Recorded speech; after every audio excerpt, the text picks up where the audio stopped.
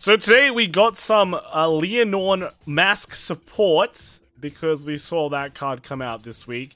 But there's also some other support that's pretty busted. I think it's pretty good. So let's kind of start off with that. So first off, we have some V and P PRs. These are the shop challenge ones. The left one is for Angel Feather, and this one is these are basically, you know, the grade 2 support kind of thing that they're releasing for every single clan. But yeah, the left one's for Angel Feather. This one is when it's boosted Soul Blast 1, choose a card from your damage zone and put it into your hand. If you put a card, put the top card of your deck into your damage face down. And the second one is just the normal auto hand effect at the beginning of your ride phase. Your Vanguard's grade 1 or less, you know, discard it, look at top 5 for grade 2 or less and put it in your hand. So basically, yeah, that's the effect. Just kind of reminding you. But the second one's for DI, and we all know that DI cards are like ridiculous. All right, they're pretty broken usually. So this one is on boost once per turn. Choose Soul Blast 1, choose one of your units, search your deck and drop for up to a total of 3 cards with the same card name as that unit and put them into your soul. And if you search your deck, shuffle your deck. I think that's pretty good. This doesn't require any CB, anything that can, it's like an Emblem Master without the counterblast cost. And you can kind of like, you ride it and then you can decide, do I want to put down the card or not, right? Sure, it does require 1 soul, but you know, getting 3 copies of whatever you want is really cool. The only weakness that you need is that you need to boost it, but you know, people play a bunch of like cards down anyway, right? I think like Foo's already, so you know, put it down, start soul charging, and yeah, I think it's a big game changer for DI in premium at least. V, I don't know, V's like still like, nah. I think in premium, I think this card's already pretty good. This one's already like insane, maybe insane. We'll see. Yeah, that's it. So far, DI I think got the best one, right? Pretty crazy. Leonorn Mask. All right, Leonorn Mask. So there's actually Servitude of Funeral Procession Leonorn Mask. This was already revealed on stream and people already talked about it, but we'll kind of recap it because it's only been Monday. Yeah, so this unit can only be ridden from a grade 3 of Leonorn in its card name. It's pretty much the same as everything. And it's got the kind of the mask effect that you've been seeing quite a lot. So act on the Vanguard circle once per turn, remove a card of Leonorn in its different card name from this unit from your hand, soul, or drop. Right, so it's usually just the OG Leonorn or the TD Leonorn, whichever one you want to play. Then there's effect is choose a grade 1 or less card from your drop, call it the rearguard circle, choose one of your opponent's rearguards and retire it. That reminds me of the all the Ashley reverse, yeah. And then the last effect is on the Vanguard circle auto effect. When this unit attacks, choose up to 3 of your back row stand units with boost and boost this unit. If you boosted 3 or more units at the end of that battle, counterblast 1, choose 2 of your rearguards and stand them. So overall, it's like, you know, you get 5 attacks. That's basically the gist of it. In terms of how good it is, I'm not 100% sure. That's the reality. You miss out on a triple drive, which is what Leonorn used to be, but now you get 5 attacks at least, which is good. Now, I know some people have been mentioning that there's like different ways to get more than 5 attacks, but they do require you to use a lot more cards. So in terms of like the combo pulling that off, it does seem pretty janky, to be honest, but base 5 attacks is already still not bad. You know, you have your Persona Ride, so that's already plus 10k to the front row, and just double dipping that usually is a recipe for success. Just depends on how powerful you can make those cards. I know people have been talking, you can run like some of the dragons that get plus 10k, so you get like 33. I think it's just to be seen. But you know, 5 attacks is still good. Then again, Stoichea does do a bunch of attacks anyway, so I'm not sure. Not 100% sure. We'll have to see more, right? I think we'll have to see more and like probably just test it a bit more and see how good it is. But looking at some of the other cards, here is the secret rare that we're getting. So we get the nice, you know, you get the aura there as well. It's pretty cool. And then they did reveal a support card here. This is a Spouting Intimacy Amelia. So can't during a turn if your Vanguard is Leonorn Masks. This unit gets power plus 5,000 and the red text auto rearguard circle at the end of your battle that your Vanguard attack Soul Blast 1 and retire this unit. Then you countercharge 1.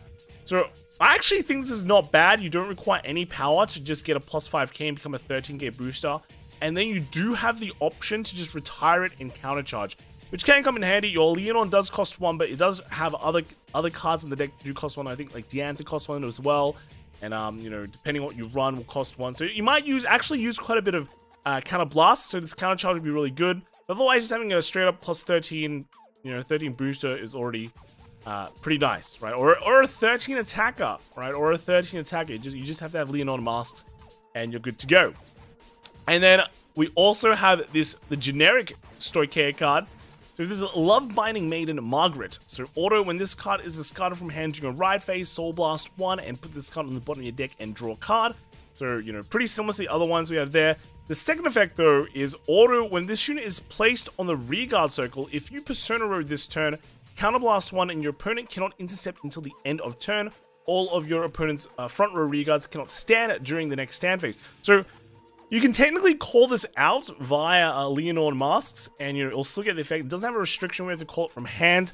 However, it does require you to counterblast 1, and this is where the interesting part of this effect comes in. This is actually very, very good against certain matchups. I know, you know, against Ava, it'll be pretty good when they can't intercept, so they're obfuscates, because that's where they get a lot of their guard value from. And then your opponent's front row can't stand, so technically, you know, they're just out of commission the next turn, which is really, really good, right? They can't intercept with them, they can't really get rid of them.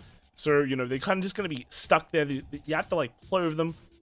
So that's kind of nice for one counterblast. But do they really have to play over them, right? Because remember, a lot of people say, you know, this is similar to, like, the Mega Clone stuff. This doesn't actually restrict your opponent from moving that rearguard circle. So, in a way, they can kind of do the shuffle, where, you know, they just move it to the back and then play more cards down. And then those attack. And then if you continuously kind of recycle Margaret, then sure, they can't intercept with those 2 cards, but they should be able to just push up the back row cards, and then, yeah, they can attack with those. It only restricts your front row from standing, their front row from standing.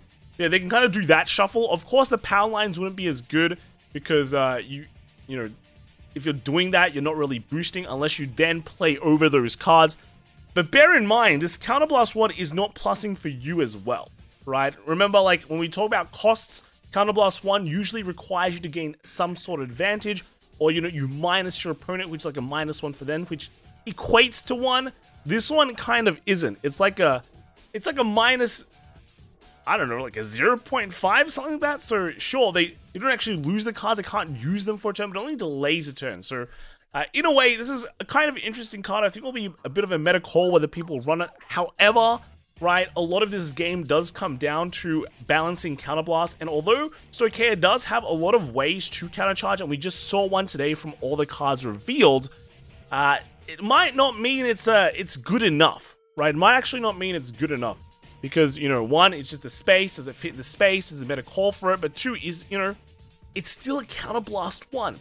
It's still a counterblast 1, all right? And the other thing is, like, Leonon Masters require counterblast as well. If it only required a Soul Blast, then, you know, the costs kind of balance a bit better. But at this rate, it doesn't. So, this is kind of up in the air for me. Out of all the generics generic triple Rs that we've gotten so far, this is like the least best, I think. Like, Brand Gate is just absolutely broken.